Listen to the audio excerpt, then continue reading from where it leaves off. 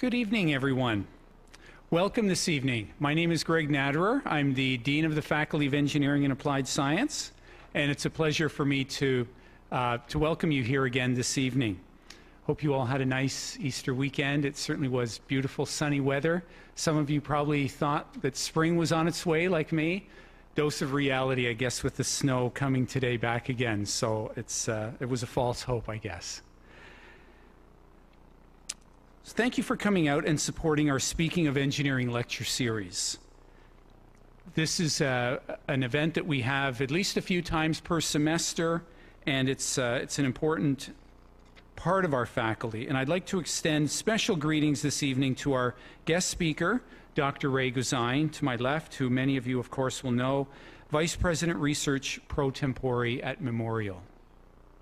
I'd like to also acknowledge Jeff Emberley, who is the CEO and Registrar of Professional Engineers and Geoscientists of Newfoundland and Labrador. Jeff will come up a little later to speak about Paganel's sponsorship of this lecture series. This session, in fact, is co-sponsored by Paganel. Paganel is an organization with the mandate of regulating engineering and geoscience professions in the province in the public interest. It has approximately 4,000 members, and we are grateful for Paganel's support of this lecture series. Just a few housekeeping items. In the case of an emergency, let's please exit this room calmly through the back. There are two exits of this room at the back. We should turn right and then go through the main exit of the building, through the front foyer, and then turn left. Muster station, lot 22, which is just across the road from business. There are also washrooms in the lobby as you turn left as you exit this room. So this lecture series that we have in engineering aims to raise the awareness of engineering issues among students and the community of broader interest to the general public. We are very proud of the work that goes on here within the faculty by our professors, students, and in fact, just a few weeks ago, we had a charity ball event. So each year, many of you will know that engineering students organize a charity fundraiser.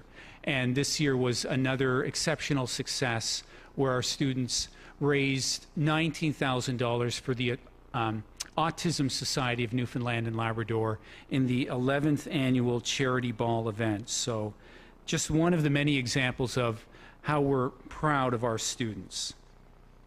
Tonight's lecture is about hydraulic fracking and the implications that it has in Western Newfoundland. In October 2014, an independent panel was appointed by the Minister of Natural Resources of the Government of Newfoundland and Labrador to conduct a public review of the socioeconomic and environmental implications of hydraulic fracturing in Western Newfoundland. Mandate of the panel also was to make recommendations on whether or not hydraulic fracturing should be undertaken in Western Newfoundland.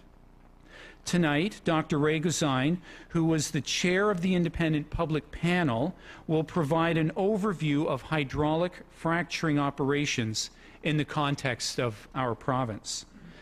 He will be discussing the review processes that were developed by the panel and present the 2016 findings of the panel and the recommendations to the government. As I mentioned earlier, Dr. Guzain is the Vice President of Research Pro Tempore at Memorial. He holds engineering degrees from Memorial and Cambridge University. He was formerly Dean of the Faculty of Engineering and Applied Science here at Memorial, and just on a personal note, has been a very special and wise mentor to me. He currently serves on the boards of directors of the Health Research Ethics Authority and the Canadian Engineering Accreditation Board.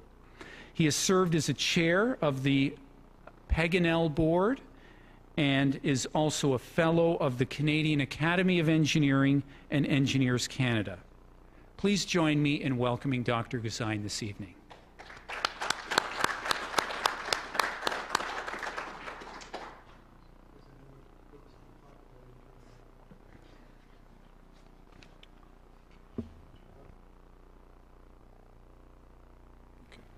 Can you hear me at the back?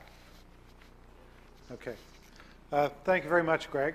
It's a real pleasure to be here. This Speaking of Engineering series was initiated in my first year when I was dean, which was in 2003. So it took 14 years to get an invitation to actually come and speak at it. So I'm very, very pleased to be here. I'm going to speak tonight about the panel, as Greg mentioned, the Newfoundland Labrador Hydraulic Fracturing Review Panel, which was tasked by government to look at the issue of hydraulic fracturing in Western Newfoundland. There will be a little bit of technical content to the talk, but really what I thought was perhaps most interesting was to lay out the context for the review, talk a bit about how, as an academic panel, because we were all, the 5 members on the panel are academics, and tonight I'm joined here by Wade Locke, who was a member of the panel, and I've asked Wade if there are questions that he'd like to chime in on, by all means, to add to the discussion. But how we approached the task, which was, I guess our task was very undefined, and how we went through and structured a review process to arrive at what we feel were solid recommendations that I think mapped a way forward. And then to reflect a little at the end on what's happened since the panel filed its report. So I think I've got it, yeah. So the members of the panel, just so you know who we were, as I said, I was the chair. Maurice Dussault is an expert in hydraulic fracturing from the University of Waterloo. Graham Gagnon is a NSERC research chair in water at Dalhousie. Kevin Keogh, former Vice President Research Chair at Memorial, former Chief Scientist at Health Canada, a biochemist, now working in the research administration world in Alberta. And then finally, man who needs no introduction, Dr. Wade Locke, economist here in the province, part of our Faculty of Humanities, Social Science, and head of economics at Memorial. So in November 2013, the Minister of Natural Resources announced that no applications for onshore or onshore to offshore petroleum exploration using hydraulic fracturing would be accepted by government. At the time, there were a number of licenses in Western Newfoundland that were issued for conventional oil and gas exploration, and there was talk, maybe more than talk, about going back into at least one of those wells to hydraulically fracture the well. So they were licenses that were there for conventional oil and gas. The work that had been done by the license holders didn't indicate that conventional approaches would likely result in a producing field, and so there was proposals, at least drafted, to go and hydraulically fracture the well to see if that technique would lead to a better flow of oil and gas. That led to opposition, not least of which was because of talk about fracking in Grossmore Park, which, if you're going to pick a place to go with a controversial technology, why do you pick a national park and a World Historic Site? But anyway, that's what they chose to do, and it got a lot of attention and mobilized a lot of opposition. As a result of that, there was the government of the day undertook a review of regulations pertaining to oil and gas development, in particular looking at those regulations in the context of how well they would serve hydraulic fracturing. They completed some technical work necessary to understand the geology of Western Newfoundland better than it was understood, and they undertook to engage a public consultation process, which was what our panel was ultimately tasked to do. And all of those things were to be done before any decisions would be taken by government with respect to proceeding with hydraulic fracturing. So the situation in Newfoundland and Labrador, Western Newfoundland in particular, was that there was a pause in the administrative pause, is how we describe it in the report, on accepting applications for hydraulic fracturing from proponents. It's unlike the situation that existed at the same time in both New Brunswick and Nova Scotia, where to varying degrees there were legislated moratoria in place, which would have required a different kind of unwinding to get any kind of development to proceed. In the case of Nova Scotia, there were conditions set by the government that would need to be met, and met to the satisfaction of their government through their House. So the situation here was different. It was a pause. It was a pause made as an operational decision by the Department of Natural Resources. The terms of reference for the panel included a mandate was to conduct a public review, and there was some guidance as to what that meant, and to advise the minister on the socioeconomic and environmental implications of hydraulic fracturing.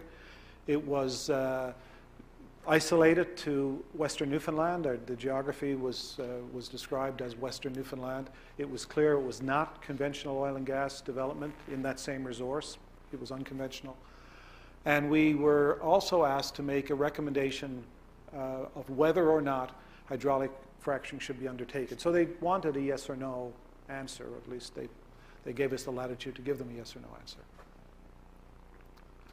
Just to orient you, and maybe nobody here needs really the orientation, but on the left-hand side is a conventional oil well, extends into a reservoir. The reservoir would have accumulated oil and gas from source rocks that would have, if you like, driven the oil and gas to a pocket or into reservoir rocks where the oil would flow, and then one or a small number of wells would extend into the resource and draw the oil and gas out of the well. So that's kind of the scenario that we have offshore, where we have a relatively small number of platforms, multiple wells per platform, but they go into a reservoir and draw large volumes of oil and gas from a relatively small number of wells. The image on the left is fracking, hydraulic fracturing. The well looks similar. It cuts through the aquifer, goes deep into the earth. The difference being that the oil and gas is trapped in a impermeable rock, so it's not flowing nicely. And the approach is to fracture through the well, to fracture the rock, and by fracturing the rock, it allows the oil and gas that is in the pores to then flow into the wellbore. And then that's, in the case of oil, pumped up to the surface. There's a fair amount of surface activity that goes on associated with the fracturing of the well and the recovery of water that's used to fracture and so on. I'll talk a little bit about that. The difference being that a small number of wells can access a large volume of oil conventionally, but you need a large number of wells to access, each well accessing a much smaller volume of oil. And so it's really the intensity of the industrial activity, and in part the nature of the industrial activity, but certainly the intensity of it is a big factor in the impacts of hydraulic fracturing. So just to, again, the last maybe technical slide, this just shows non-porous, non-permeable rock. Porous, non-permeable, meaning there's pores with the blue representing where the oil and gas would be, but it's not they're not connected, so they're trapped. And then porous and permeable. So the idea with fracturing is that if you have rock that's something like what you'd have in the middle, by fracking or putting high water at high pressure, you would create this permeability and allow the oil and gas to flow. The fracking only occurs, the fracturing only occurs local to the wellbore, so within maybe 150 meters either side of the well. So the oil that will flow into the well is really very local to the wellbore. So you need lots of them to cover the same geography or geology that you might extract oil and gas from conventionally. I see Elliot Burden from our Earth Science Department in the back, so I'm going to apologize before I talk too much about geology to him, but I think I'm probably still safe in my explanation. So fracking, this is an illustration of, illustrates the concerns, I guess. Lots of surface activity, storage of chemicals, storage of water that's flowed back that contains chemicals in the water, trucking the chemicals around, close proximity to homes and wells and aquifers, and bringing large number of wells through aquifers, and then fracturing, and in this case, fracturing in what it would appear to be very close to the aquifer, and therefore the fractures would allow the oil, the gas, the chemicals to leak into the drinking water and cause all the problems people are concerned about. So then to do that on any kind of economic scale, you need to have over a small surface area many, many wells, and so it changes dramatically the nature of the landscape. And transform a relatively rural area to an industrial area. This is, not how it's currently done. There's lots of things that are done to minimize the impacts, but the impacts are still more significant than they would be for conventional oil and gas. And again, certainly in our context, the oil and gas would be at great depth. It would be offshore, and therefore the idea that, or the notion that the fractures would connect into any kind of aquifer was not the situation that was being looked at for Western Newfoundland, although it didn't stop it from being the concerns that people had. So one of the concerns, and the panel was kind of fraught from the time it was announced with people suspicious of us. Bunch of eggheads at the university. Right? What do they know about any of this stuff? All men. Right? The composition of the panel had questions about it. Why couldn't have a different balance? Mine's made up. Right? Got a guy on there who has a patent in fracking, and he's clearly wants to figure out a way to get fracking. He turned out to be as hard-nosed as I've seen anybody in dealing with industry when the proponents came forward in terms of holding them to account for anything they told us. So, there were lots of concerns, and we had to try and get on and do our work notwithstanding the suspicions around us. One of the suspicions was that we were going to finesse this term hydraulic fracturing, that we were just going to look at, got 3 engineers, an economist, and a guy who might know something about health, but nobody's really sure because he's not a doctor, Kevin Keogh. We're going to focus on this little bit down here, which is the technical piece of fracturing the rock. And can that be done safely? And if we can say yes to that, then everything's good to go. So we went back, and one of the first things we did is we went back to our mandate, and while hydraulic fracturing wasn't really clearly defined, there were lots of things that we were asked to consider. So we created a definition for hydraulic fracturing operations as we were going to address them. And they included everything from exploration activities on the front end, development of the infrastructure, so the creation of all those well sites and the moving of equipment in and out to construct access roads and pipelines and everything, through to considering the storage and transportation and the whole notion of, well, you need a port, and where's the port going to be, and how far away is the port, and what's that going to mean for transportation costs and transportation impacts, the drilling and construction of the well itself, this well completion and stimulation, the fracking piece of it, what people think about as fracking, the thing that people thought we were just going to focus on, and then through to production, re-entry of wells when they go into a decline and they stop producing, you can go back in and stimulate more production, and then finally decommissioning, abandonment, and then finally restoring sites. So we looked at, to the extent a group of volunteers with limited resources can look at, we looked at the process sort of cradle to grave. So the work of the panel concentrated mostly on issues relevant to the health and well-being of the people and the environment within Western Newfoundland. The review process, we considered in excess of 800 different documents, which included 600 written submissions from a public call for input. And to put that in context, the Nova Scotia review that was kind of just ended before we started had something on the order of 400 submissions. So, the process that we constructed, we felt was inviting of input and facilitated strong engagement by those who wish to engage.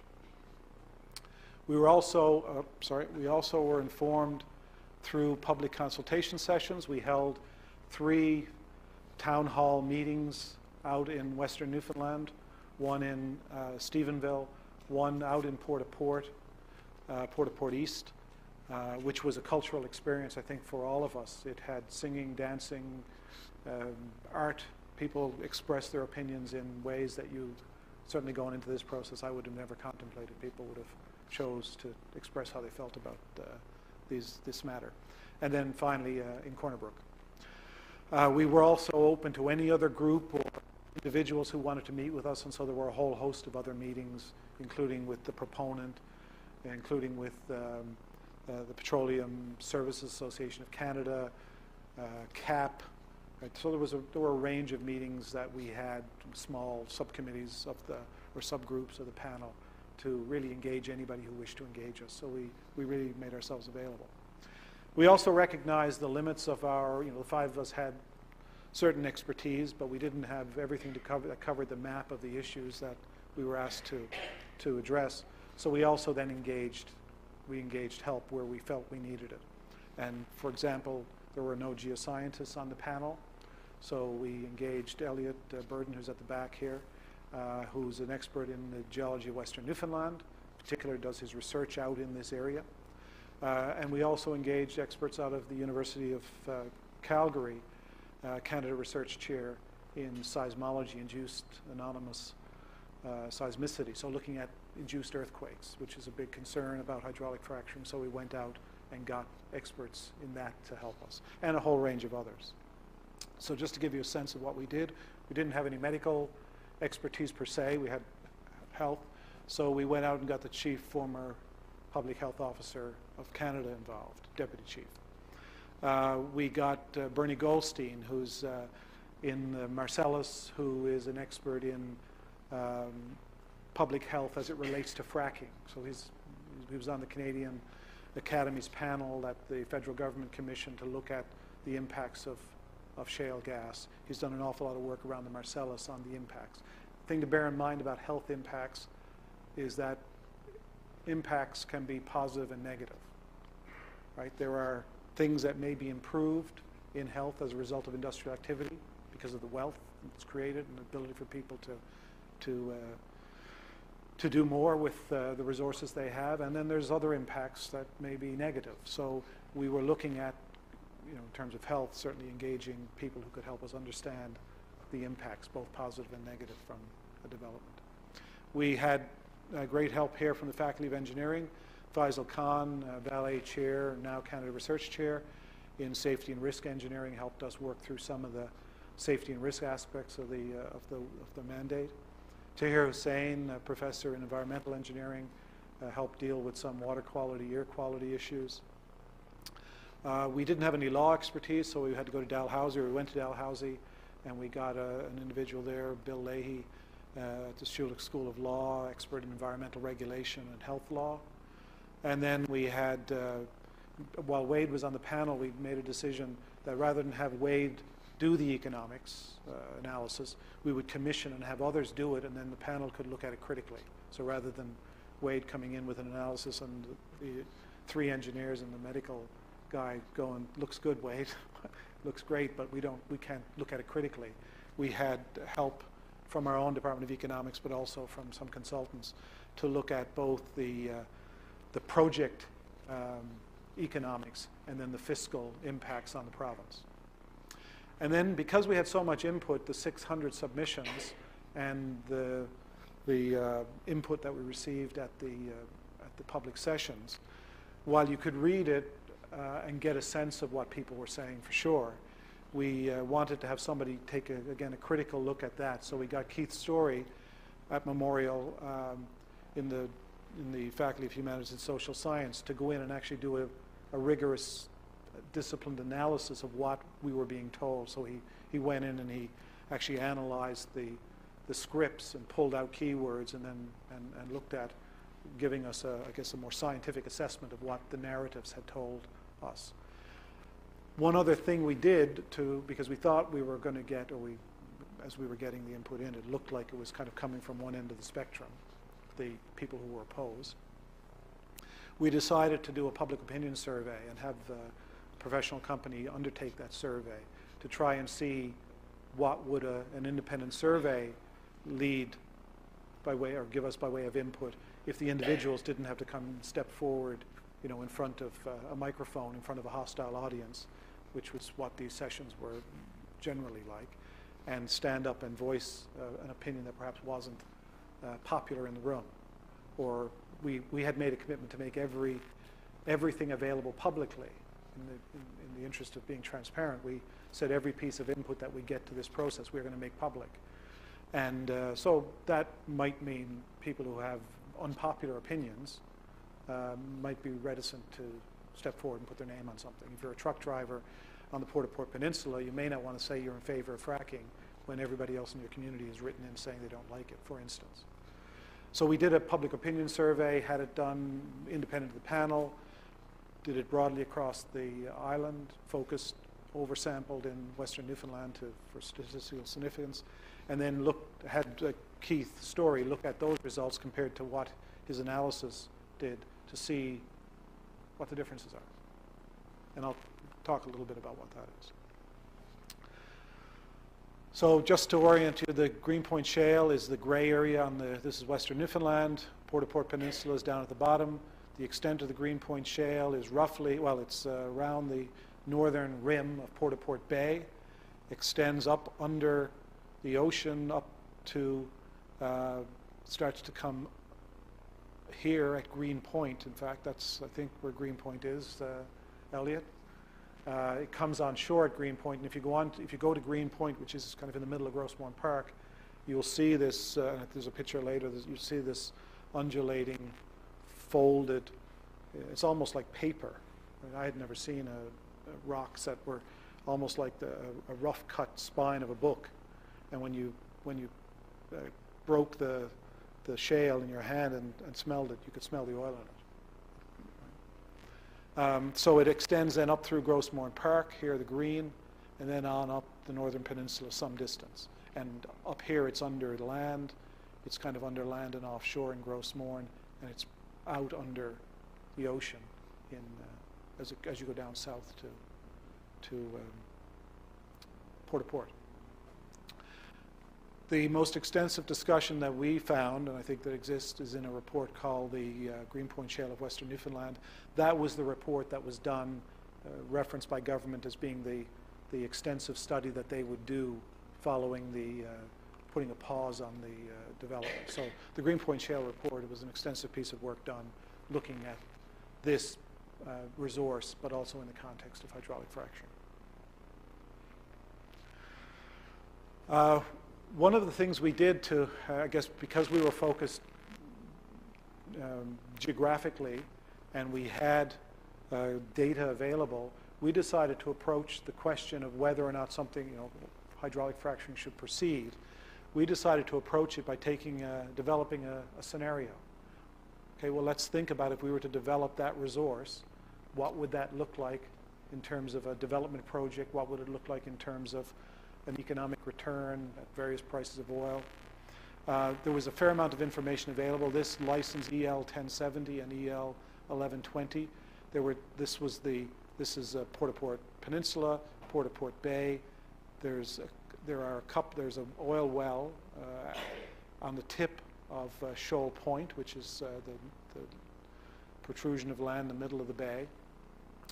There had been some work done estimating the amount of recoverable oil in the EL 1070 and EL 1120 licenses. So we knew we had an estimate.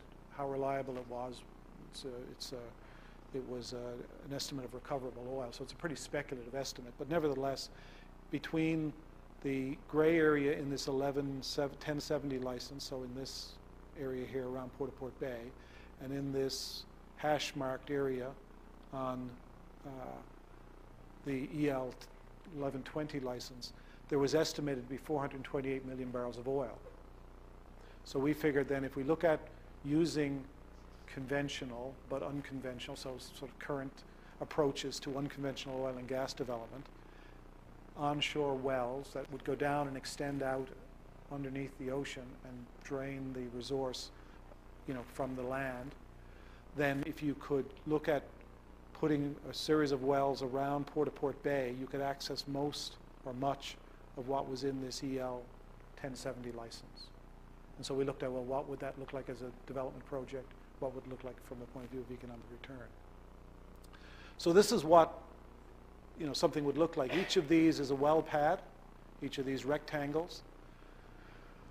You would put a series of wells out. They would extend out 5 kilometers out in several layers because the shale is thought to be quite deep in the wells. Again, you're only draining oil from within a small radius around the well bore, so you'd need multi-levels of wells, and you would need wells that would be, these are 2.5 kilometers long, so you'd need to extended reach drilling, and you could go 5 kilometers. And if you did that, and if you looked at putting more of these around the bay, you would be able to access pretty much all of the oil that is thought to be in that resource. So we took that approach and we backed off a little. We figured, let's make it a little simpler than that. So we developed a scenario.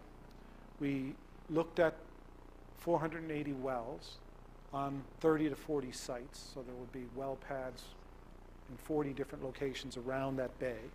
So, you know, fair density of well pads. And then on each pad there'd be 12 to 15 wells. Each well would be 2 kilometers long, so somewhat shorter than the 2.5 kilometer long well, and certainly there wouldn't be 2 layers of them. So we're looking at getting the oil that's nearer the shore. It would be cheaper to do that. Extended reach drilling is more expensive. There was capacity to drill 80 wells per year. If you brought in the equipment needed to develop all these wells, you could do about 80 a year. And so it would take 6 years to drill and complete all 480 wells. Each well would require about 4 million gallons of water, 5,000 tons of sand, and when you pump the water down and fracture the rock, some of that water flows back. It gushes back up the well bore, and it's called flowback. So there would be about half of the water that would go down to fracture the well would flow back up, and that's kind of an average number. It could vary from 30 to 70% depending on the resource. So we picked sort of the middle of the pack. We estimated that each well would take 20 years or produce for 20 years. So once it's fractured, it would be drawing oil out of the well for about 20 years. And the 480 production wells would drain approximately 282 square kilometers.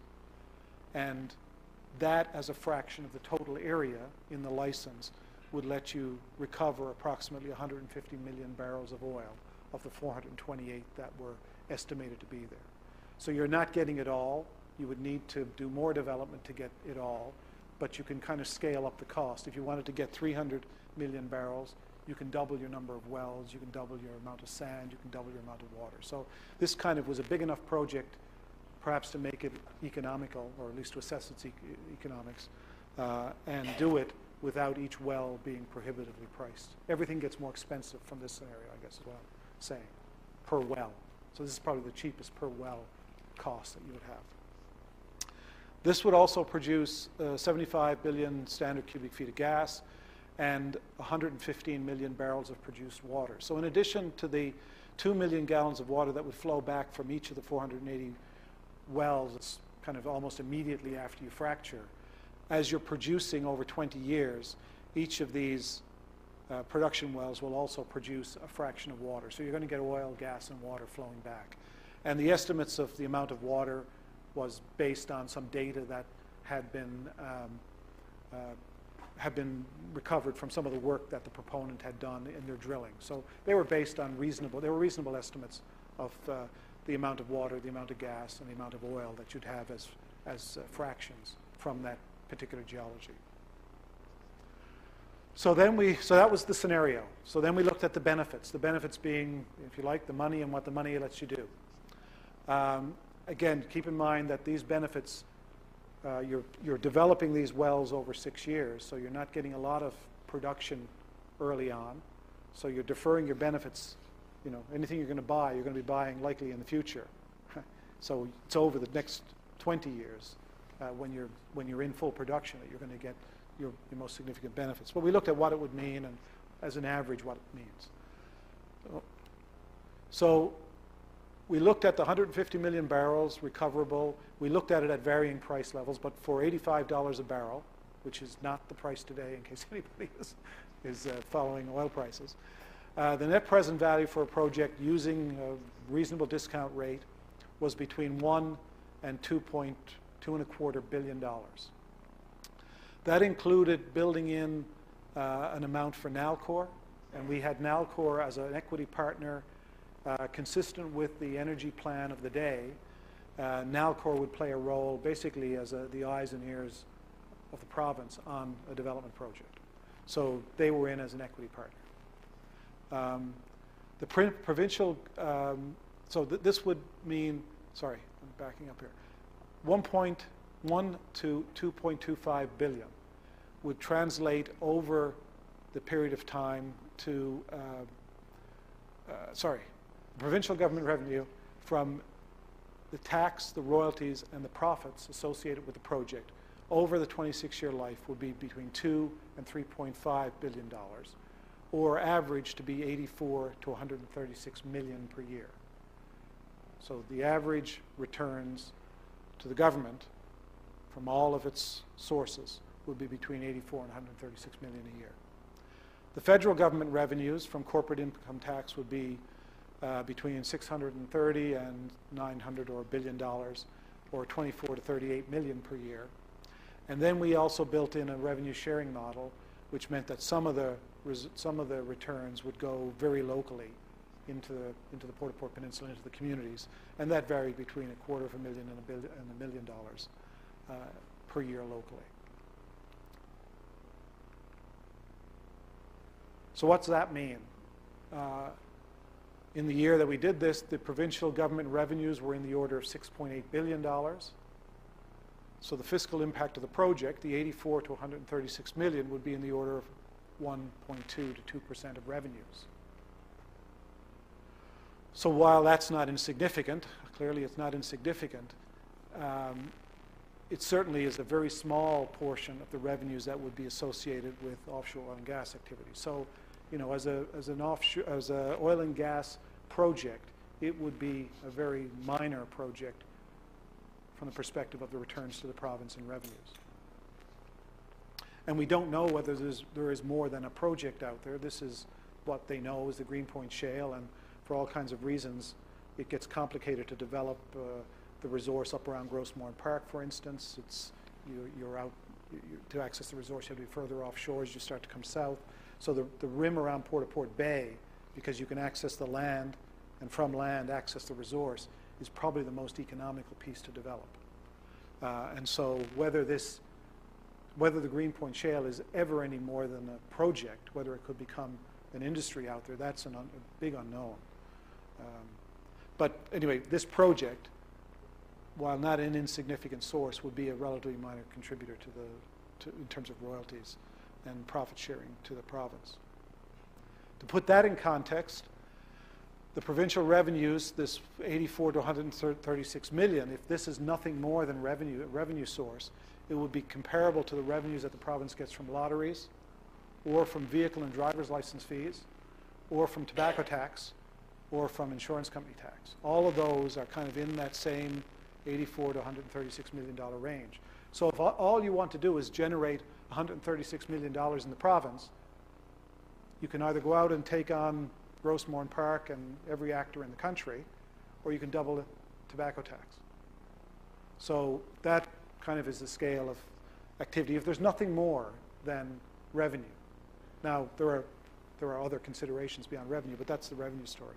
So we phrase this as, in terms of provincial revenues anyway, the illustrative project, while could be important to Western Newfoundland under certain revenue sharing models, couldn't be considered a game changer with respect to the fiscal position of the province. So there was no overriding provincial, there was nothing compelling the province to do this. This wasn't going to change the province, unlike what's happened with the province in offshore oil and gas. I know you can't read this from, probably I can't read it from here, so I can't imagine any of you can read. This is other benefits, which are jobs. So we looked at the direct, indirect, and induced jobs that would be associated with a couple of different scenarios. One would be where you're disposing of the water, the produced water, in deep wells. So you're taking the water and you're injecting it into a deep well and leaving it in place, or you're treating it off-site in a water treatment facility, taking it up to some standard, and then discharging it into the ocean, or anyway, discharging it. During construction, so to kind of roll this up, in the Stephenville Port-au-Port area, we would be looking at about 312 jobs annually during the 6 years of construction associated with the development. and about 1,000 or 1,100 jobs provincially. There would be lots of other jobs elsewhere in the country. Most of the equipment would be from elsewhere. Lots of people would be coming in and working from elsewhere. But the local impacts would be on the order of 300 in the direct region and provincially 1,100. Once you run out of the construction phase and into production, these are pretty lean operations to, you need a man and a dog, right?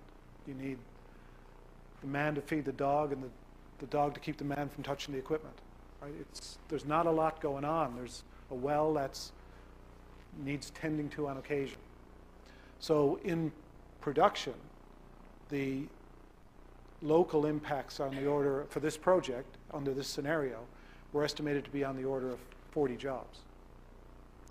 And then in the province on the order of 72. So when you're talking that's quite a small impact. Now you're starting to talk about what, when you hear people say, well, I'm concerned about the impact on tourism, right? You start to say, well, okay, well, how many tourism jobs are in that region, and what might be the trade-off? And it wouldn't take much of a knock, if you had a 10% impact, if 10% of the tourists stopped going to Gros Morne, which is the single largest destination in the province, it swamps everything else combined. If you hit that by 10%, you lose an equivalent to all these jobs anyway. So, that was part of our analysis in a very coarse way, but points to a need to look at this stuff in much more detail, the intersection of this industry with other industries in the region. So those were the benefits, the money and the jobs. The risks, really they're issues, because risks you need to know more than we knew. You need to understand the probability of something happening and the consequence of it happening to really assess the risk. But the issues that we became aware of largely through the public consultation and reading and so on, but the things that people were concerned about: potential negative impacts on climate change over time from natural gas leakage from many, many wells that, almost certainly will have some seepage, as they age and concrete breaks down and so on. What's the impact on climate change? Possible stress on the capacity of local water supplies. You need large volumes of water. You don't think Newfoundland has a water problem or a water supply problem, although Western Newfoundland on the Port-au-Port Peninsula has water challenges, and many communities out there are on perpetual boil water orders, as they are, around the province. So the water resources, the analysis that was done by Graham Gagnon from Dalhousie actually showed that there are some significant water stresses in the Port-au-Port, Western Newfoundland region. So you'd likely have to bring the water from somewhere else in the province, but you'd probably have to pipeline it or transport it from some distance from Port-au-Port to be able to provide the volumes that were needed. Of course, you're on the ocean, so why can't you use seawater? Well, then you're into the need to deal with preparing that, and you just can't pump it out and start to use it to frack it. It will affect equipment, and it needs the interaction between the salt water and the various chemicals. All need to be. It all needs to be. Becomes a treatment problem, and that becomes a cost. So there was no free salt water solution.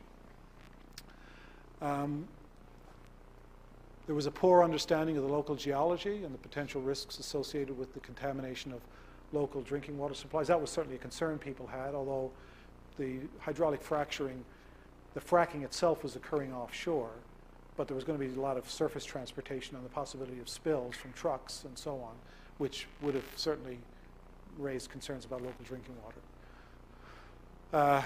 Surface water contamination, land disturbances, and then seismicity, right, earthquakes. And those, again, as we were doing our work nationally and internationally, the thought was moving that the only issue for seismicity was the re-injection of water. So if you could avoid re-injecting water into deep wells, which would cause those wells to pressurize and fracture, and perhaps induce some major earthquakes. And the initial thinking was that the fracking itself was not triggering this anomalous induced seismicity. But as the year and a bit went on, as we were doing our work, studies started to show that, in fact, the fracking itself was now causing some of the events that caused shutdowns out in Western Canada in particular. So those are the environmental issues. There were public health issues that many of them followed from the environmental issues. Exposure to airborne toxicants, degradation of water quality, exposure to wastewater and hazardous fluids, and just a general anxiety. I mean, when you went out there and met people, there was a real anxiety of people of not knowing what this will mean to them, and you know, other cumulative effects, I guess, of the risks that they didn't understand and didn't understand how it would impact them over time. And then socioeconomic issues, possible stress on the healthcare and social services systems as a result of boomtown effects. Certainly, it's very rural Newfoundland for sure out there, and so this would change the nature of the place and the demographic of people.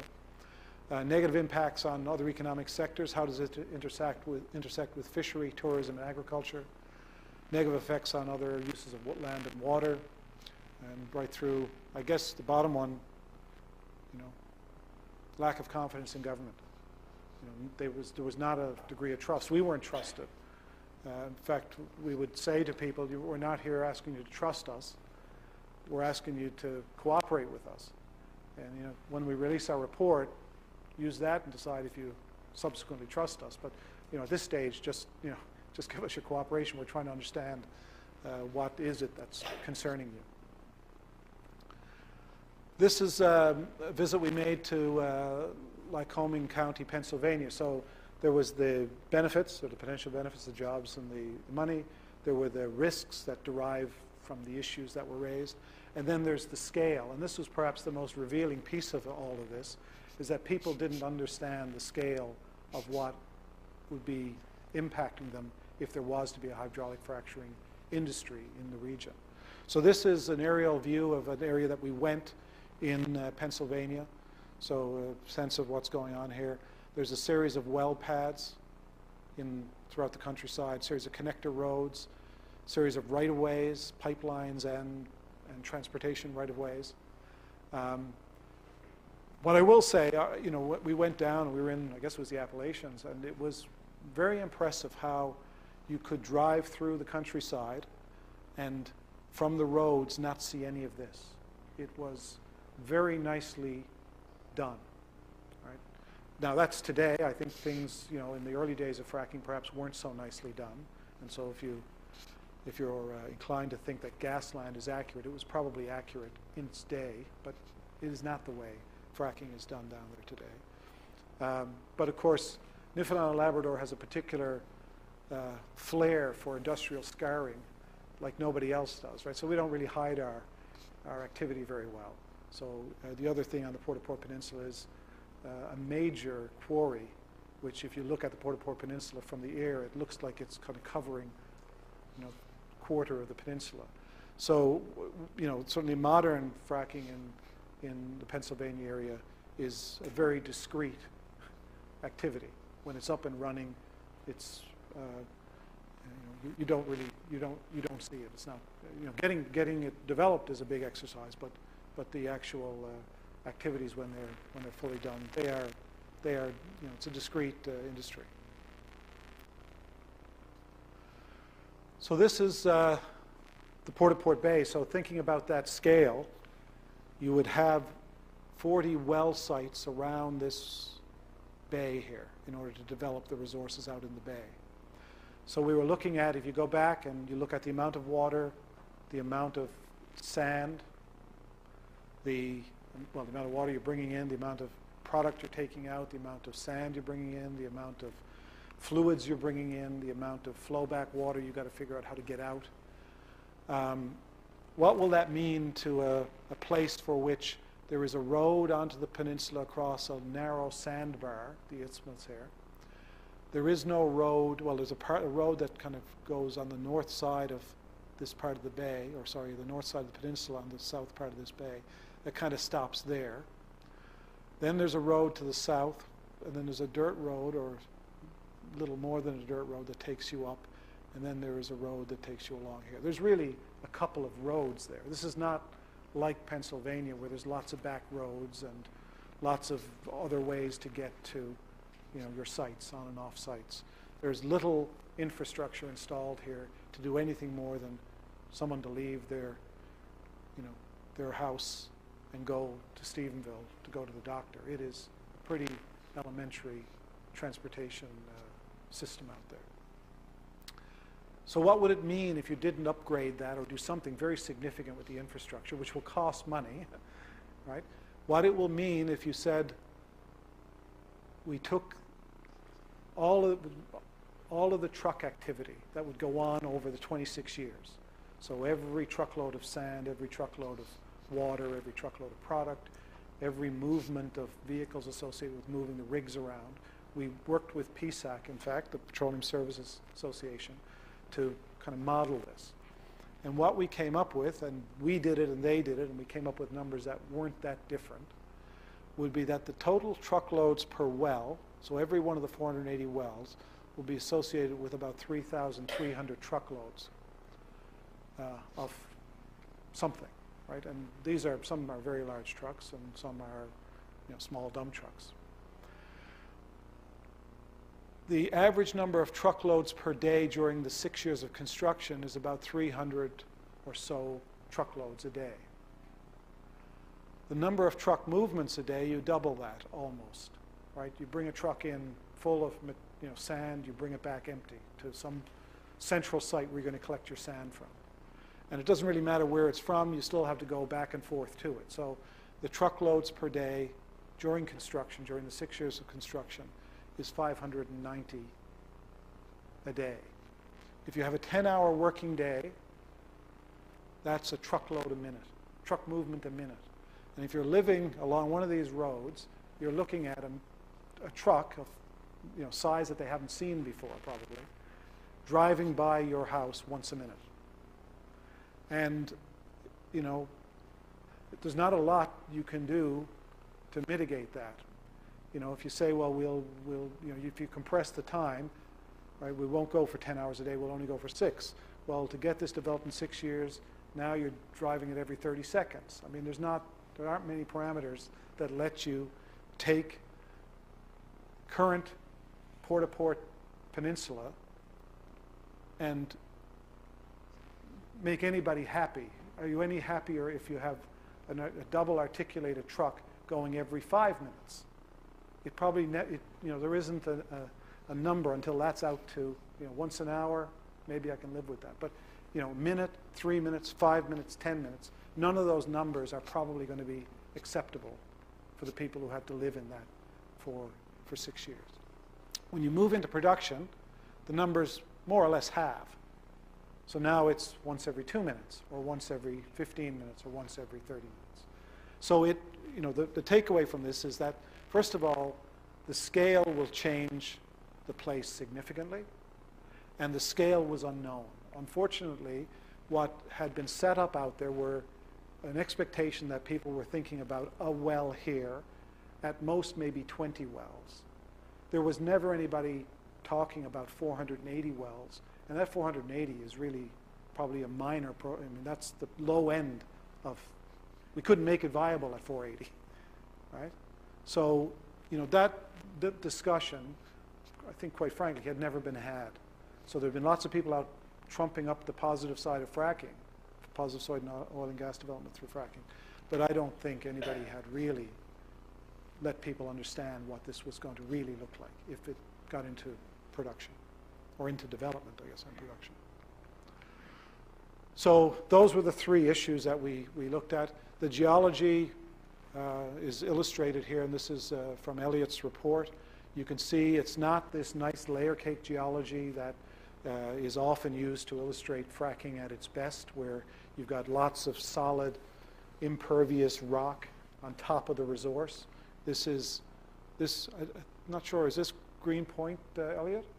So this is Green Point. You can see the the formation comes up, folds back down on itself. Over here you can see the folding of the formation, and then I think maybe some vertical formation and then some more horizontal formation. It's a highly faulted geology. So it's very unlike what fracking is typically done in. This is the area, this is from the Greenpoint Shale report. This is on Long Point, a well that is on Long Point, where, one of the sites where you would look at fracking from. This green is the Greenpoint Shale resource, and you can see in this cartoon, I guess, all of this quite heavy faulting and folding that's in the geology at the site. The report, Elliott's report, reads, there needs to be some proof that the complex geology we see on the surface disappears at depth, or at the folds and fractures we see on the surface can be modeled. There's been very little data collected, so kind of the scientists among us were wondering, well, how do you model something if you don't have any appreciable amount of data? How do you model this with any degree of accuracy that you would need to have to be able to develop it? The government's own report, such high quality data would also be crucial for designing and predicting the effects of an initial hydraulic fracturing program. Need for more data. The great abundance of interconnected cross-cutting fractures, the easier it is for hydrocarbons or any fluids to leak out. So these were the kind of phrases that led us to believe that, not only could we not see that the extent of the science was understood, but government's own scientists were saying that it wasn't sufficiently understood. So the primary recommendation as to whether or not hydraulic fracturing should proceed was a little more complicated than a simple yes or no. We concluded that there were a number of gaps and deficiencies that needed to be addressed before it could proceed responsibly and reasonably, and that at this point we recommended that the pause that was in place continue to be in place while a number of things were done. And I'm just going to hit on a couple of things that we said we recommend doing, some of the bigger ticket items, I guess, and then I'll conclude with a few comments about where things stand now. So we made 85 recommendations to government, some very detailed about what should be done if you get into development or production, and then some things that needed to be done very early on. And we characterized them as red, orange, and green stage recommendations. Red being things that you must address before you contemplate accepting any applications for fracking. The yellow, things that you can start to get ready, but you must do before you allow fracking to proceed, but people can start to get ready for it. And then if a decision was made to allow hydraulic fracturing to proceed, what best practices should be employed at different parts of the operation in order to feel, or in order for the panel to feel that it could be done responsibly and reasonably. So I'll just hit on a couple of the red scale ones. First of all, our exercise certainly demonstrated that there had been a significant failing in community engagement, from the time of first when industry and maybe industry and government and the people in Western Newfoundland kind of collided on the issue, that it was a bit of a disaster of how you would engage those groups to look at a development of this kind. So, there needed to be a different approach to community engagement and recalibrate that, and if you're going to have any hope of bringing this along. There was very little public understanding of the scale, the risks, and the benefits of unconventional oil and gas development in the region. Public policies were out of date. The regional economic development plans for the regions most affected, didn't even contemplate oil and gas development in some cases, let alone hydraulic fracturing. So the aspirations that were in their regional plans were for agriculture and for fishery and for tourism. It was silent on this kind of technology. this kind of development. So, and those hadn't been looked at for years, 6, 7 years for sure. The energy plan was out of date. The energy plan reads, the only responsible way to develop Newfoundland and Labrador's resources is to do it in the context of a plan. And the plan had no reference to unconventional oil and gas development. So an update of the energy plan and to see where energy fits from a public policy perspective was thought to be critical.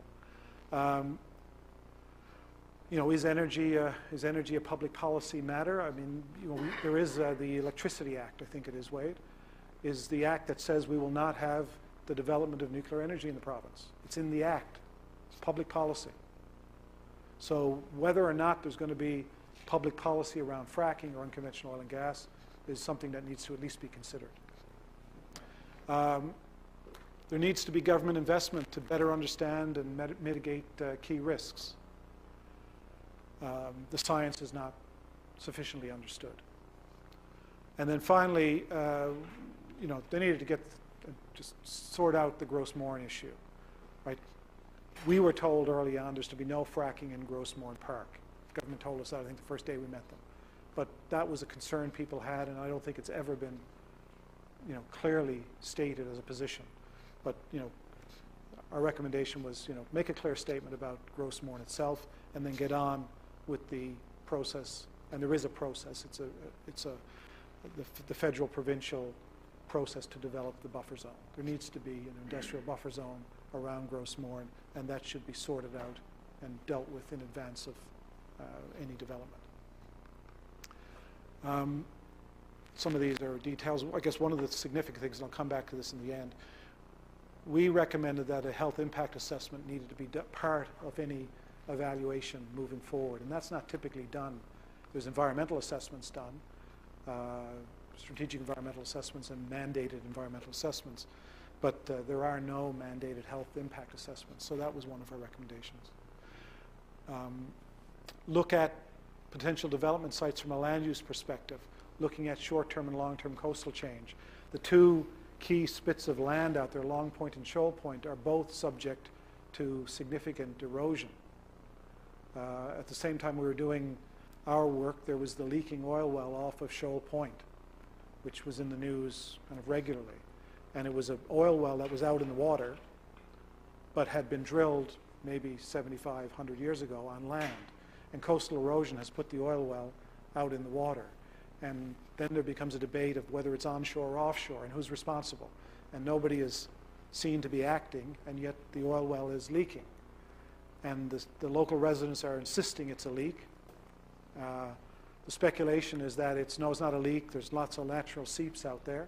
And so they engage a consultant, and it was the day that we were out there with the group that the consultant's report was released. I guess it was AMEC or Stantec, or I forget which one did it. And what was the answer? It was a leak. It wasn't a seep. And so, the people out there felt that, we've been ignored, we were right, nobody listens to us. Two governments then start trying to push it into the other's jurisdiction. It does nothing to build confidence that we can put 480 wells out here, and anybody is going to take responsibility for the long-term consequences of it. There's a regulatory gap. The offshore CNLOPB is responsible for offshore oil and gas development. The province is responsible for onshore. This is an onshore to offshore development, so who's responsible, and who's responsible for the well that goes onshore to offshore? If something happens out in the offshore, it's in one jurisdiction. If it happens, at the wellhead, it's in somebody else's jurisdiction. And so that kind of needs to be at least coordinated, if not sort of fixed in a larger way. I won't go into the yellow stage. I've got some books here if you want to follow up there. It's kind of more details. What I'm going to do is just, I'm going to end with a couple of slides. When we get to the end of the process, you get so immersed in this, and you start to, kind of believe what you write and believe what the other members of the panel tell you, and what the consultants you've engaged tell you, that we decided we really needed to sort of test this before we release it, see if this holds up. So we engaged a series of reviewers who had different perspectives to bring. So we had Professor of Rock Mechanics from UBC involved looking at the engineering side of this. We had Ed Foran, who helped run the Hebron public consultation process. And so he helped us look at our own process, really. A young lady named Leah Fusco, she was a PhD candidate at the University of Toronto. She happened to be in some of the sessions out in Western Newfoundland. She's studying, she's doing her PhD on environmental impact assessments. So, a young person's perspective who's got an interest in this kind of stuff. She followed us around for some of our work anyway, and then agreed to help us do a final review, give us feedback before we release the report. We got another Deputy Chief Public Health Officer of Canada to look at it from a public health perspective. Chris Loomis, former Vice President here at Memorial, toxicologist, was engaged to look at it, again, from a combination of public health and impacts of chemicals on the body. John McLaughlin is former president of the University of Brunswick. He chaired the New Brunswick review panel, which was kind of running coincident with ours. Axel Meissen, former president here at Memorial, who happens to be an expert in methane. But also, interestingly, he is the president of the Canadian Commission for UNESCO. And of course, UNESCO is the World Heritage Site. Penny Moody Corbett, Northern School of Medicine, former Associate Dean here of Medicine, also strong on human health. Tom Murphy, Director of the Marcellus Center of Outreach at Penn State University. And then we got two people from the social science field, Andre Pellord, Dean of Public Affairs at Carleton. Andre did his PhD on Hibernia. And finally, Donna Savoie, Canada Researcher in Public Administration, I think undisputedly a world authority on regional economic development, was behind the formation of ACOA. We got him involved because as we went in our report, we said this is not an oil and gas project. This is a regional economic development project. That's what the value is, if it can become about regional economic development, not about energy for the province. So, we kind of had stepped into that and then wanted to see, is our report going to hold up having taken that step? So we engaged both Andre Pellord and Donald Savoie. This group was invaluable to us refining the final version of the report. And, on one hand, the process might appear like it was all well thought out and defined, but it was made up as we went along. And I think if I were to repeat it again, for the most part, we'd probably approach it, or I'd certainly approach it, much the same way. We tried to be open, we tried to be transparent, we tried to engage help where we needed it.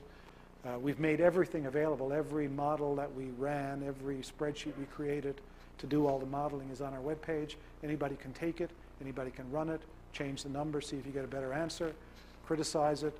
So we kind of made everything publicly available for anybody who wants to kind of pick it up and either explore it academically or explore it, we said to the proponent, everything we've done you can have, and if it helps you down the road, so be it. Final comments. Postscript.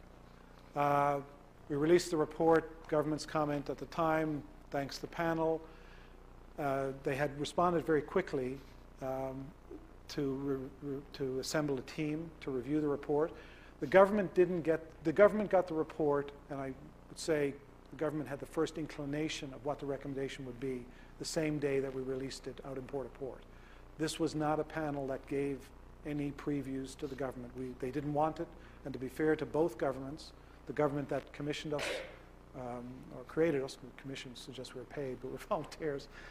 The government that created us let us have the freedom to be independent that they said. There was never any intervention by them. And to the credit, the government that came in, I guess in some ways we thought they were ignoring us. I mean,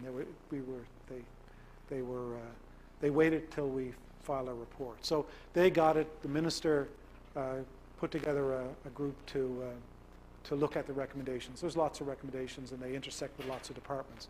I was speaking to Deputy Minister, Assistant Deputy Minister yesterday, and he just updated me. These working groups are still working to address primarily the concerns that are in the red category. So they are, I think, in good faith, dealing with what are some significant from a work perspective anyway, it may be significant from a budget perspective, recommendations that the panel made, but they are working through them, and I guess in due course they will provide some update as to what they will do as a result. What was the feedback? Just a selection of things. We had lots of feedback after. These are just a few press clippings. Paul Barnes, CAP, represents a prudent approach to shale development on the West Coast based on responsible fact-based information. So I think it was reasonably well received by industry, at least as is represented by groups like CAP. Locally, the Port Corporation felt it laid out a way forward, so it, we certainly didn't close off something that the Port Corporation had certainly communicated an importance to us. And then one of the most, I guess, significant individuals in terms of opinion leaders in Western Newfoundland was a former doctor, but former practicing doctor in the area, Ian Simpson, who again was positive about not just what the report did, but the particular health recommendations that the report provided. So my final slide is actually just from last week. And if any of you have followed the federal government has just put forward a report on an expert panel on the review of environmental assessment processes. And so the EA process that is a normal part of any major development in Canada is under review, still is under review, but this panel filed a report. And it was really filed, or what they concluded, and this is part of what this is an extract. It's a report that makes recommendations largely based on the loss of confidence that the public has in environmental assessment processes. And so what they heard resoundingly from Canadians was the need for an environmental assessment process to move beyond the biophysical environment to encompass all impacts, both positive and negative. So it's not all doom and gloom. It's looking at what does this development do positively and negatively on health, on environment, on culture, on economy. So social issues, economic opportunities, health impacts, and cultural concerns. It should move beyond economic or environmental impact to impact assessment, and it should be all-encompassing. So in many respects, when we look at what is now just a week ago recommended to the federal government for their own overarching processes, in many respects they align very nicely, I think, with what our process concluded after we kind of got into it and moved, made it up as we went along, but moved away from what seemed to be a fairly narrow focus on fracturing a rock. So my final comment will be, so I'm an engineer. This is speaking of engineering. I know there's probably lots of disciplines in the audience, but I must say that going into this process, it kind of was a bit overwhelming. Just, at points, although I'm not a civil engineer, there were lots of times when I wished this could have just been about the rock. Right? It just got complicated, and the human side of it got really complicated. But engineering wasn't a bad degree to have to be a member of this panel. The science, you could at least understand what was coming at you. The economics, the numbers didn't bother you. The engineering was fine. The social piece, when I look back on what we do in the program, kind of wish there had been a little more. But all said, if you can't have everything, an engineering degree wasn't a bad degree to have to be tasked with getting on and undertaking this sort of task. So that's a comment I'd kind of leave in my final comment, and I guess it's targeted to engineers, that the engineering of this became the least of the issues, and it was the least of the issues probably within minutes of the panel being announced, because immediately it got sucked into all the other All the other matters kind of dominated. So I'll leave it there. Thank you very much, Dr. Gozine.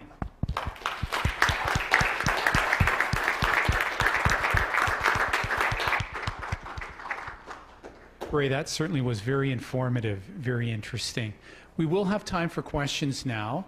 And what I'd like to ask is if you could put up your hand, and then either I or maybe Jackie will walk around and we'll have this microphone so that everyone will be able to hear your question.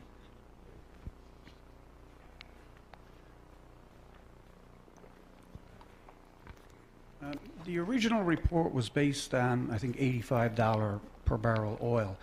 Is there a number now where the project will be economically viable? And I say that because in the U.S. they float around the concept of $55 to $60 or $50 as the bottom end of a fracking project. So although 85 was used at the time, it was probably because the price of oil was predicted at that.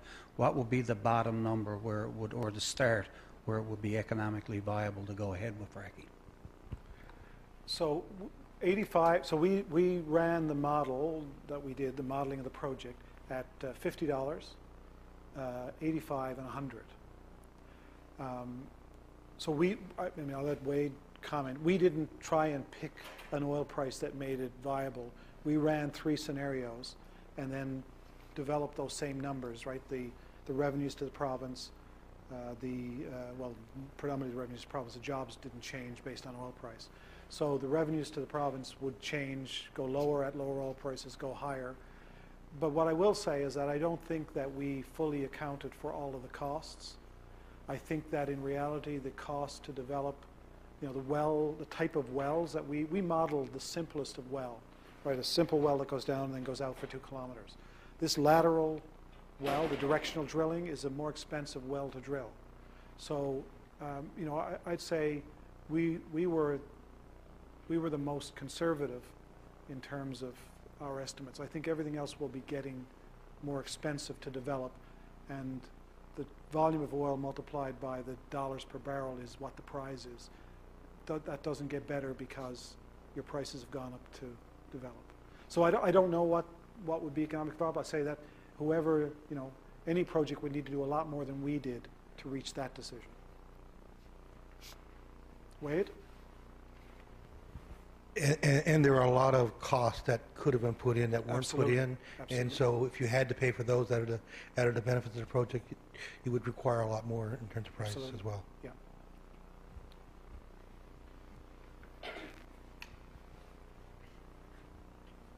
Ray, thanks for the talk. This last comments you made, I was involved a little bit one time in a group of engineers and non-engineers getting together and talking about the sort of confluence of technical challenges, social challenges, environmental challenges, local people, political issues, all together. And it certainly made me realize how challenging a project becomes, with the multiple aspects of it.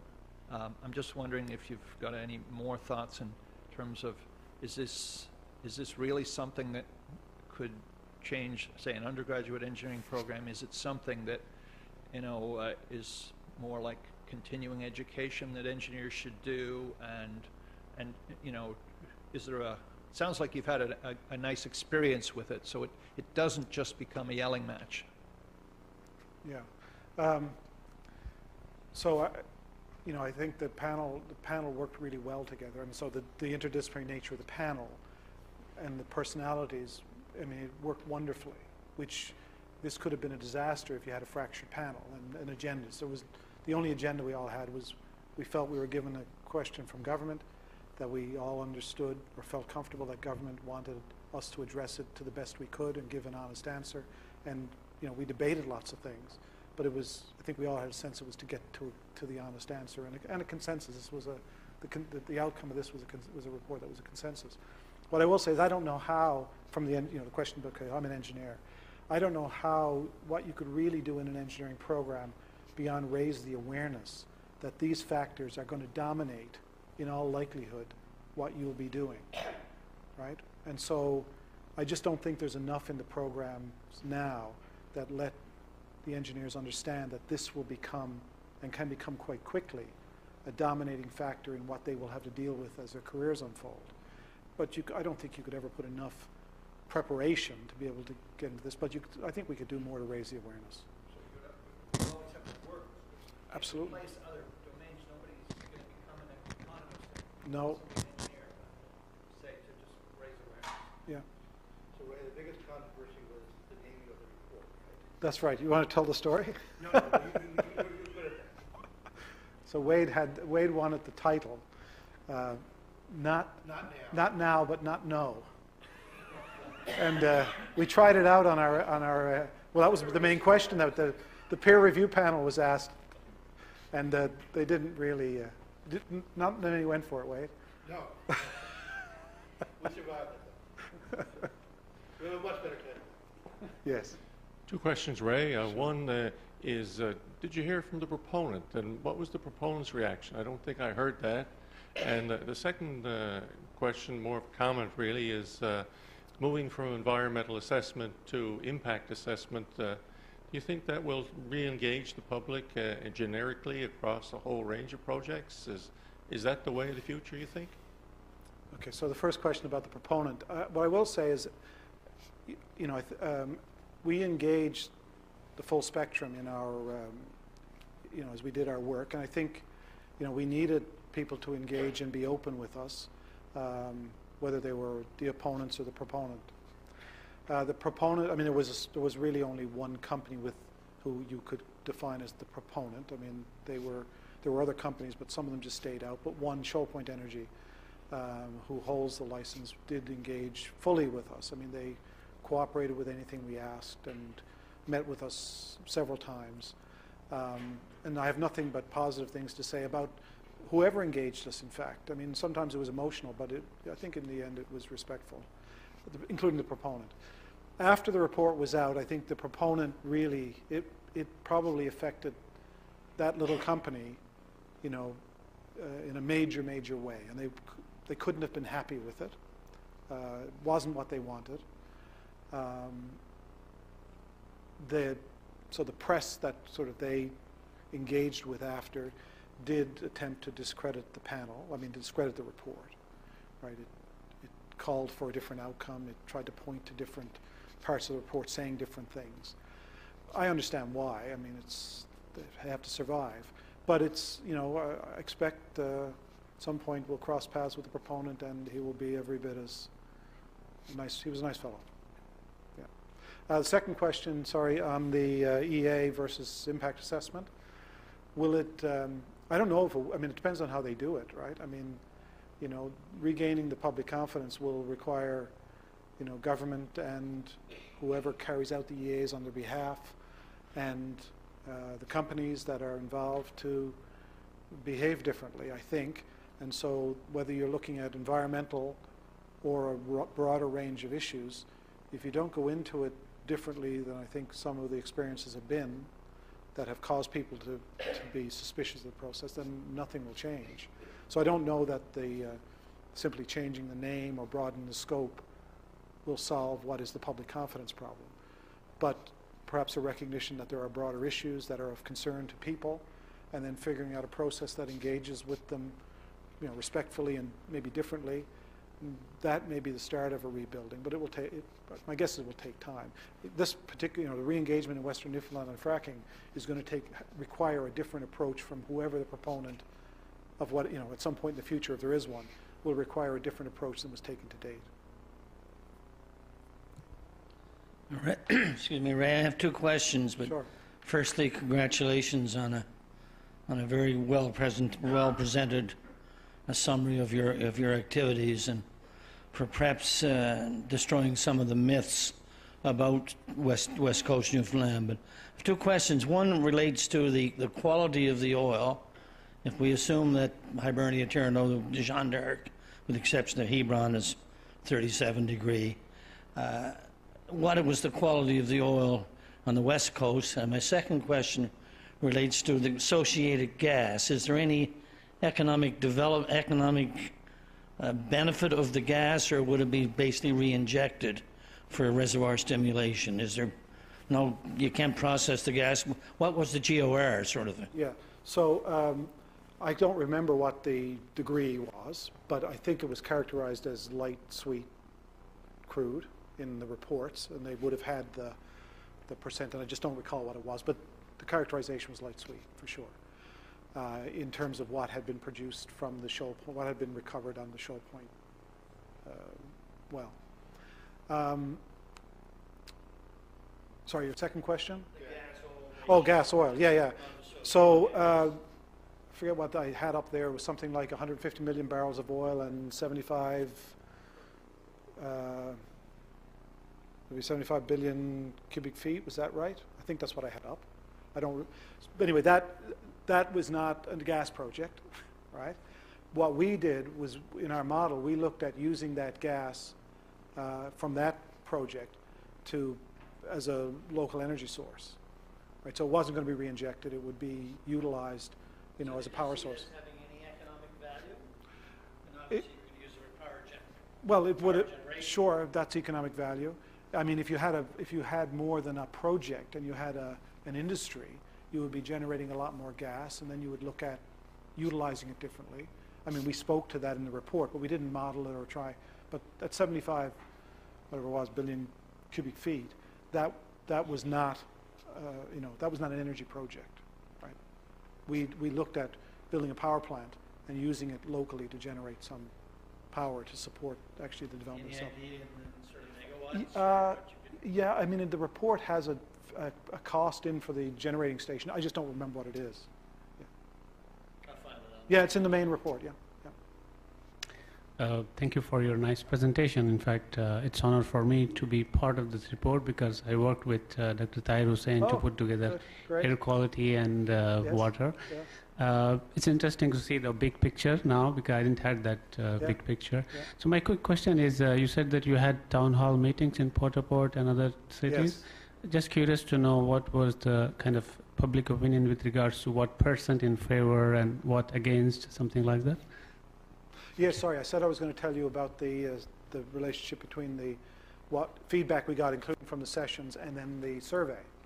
So the public sessions were almost unanimously opposed to hydraulic fracturing.